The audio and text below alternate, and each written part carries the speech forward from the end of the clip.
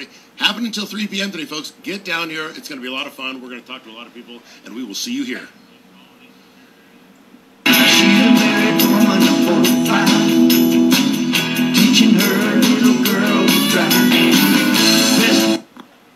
First off, we had to come talk to the Mickey Mouse car. We've got Ken. How you doing, Ken? Good. How about you?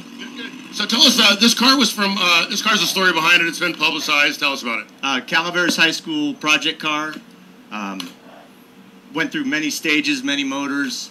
A teacher used to take the kids down to Sacramento, and they were actually able to run the car. Wow. What's the car run?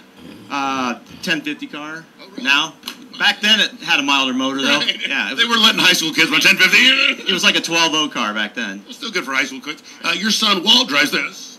This and another car. We have a 69 Nova. Right. So Ken said he's actually going to start it up for us today. What kind of motor do you have? 383 small block. Okay, and that's the 400 crankshaft with a 350 block? Yep. Right. Okay, Ken, let's... Pinella motor. Oh, yeah, Pinella Racing Engine. They're out of Stockton, aren't they? Right. Okay, Ken's going to fire up the Mickey Mouse for us. And Walt's over here. He's hanging out. Looks like he's got a baby now. Horsepower high, folks. This is the Hot Rod Magazine featured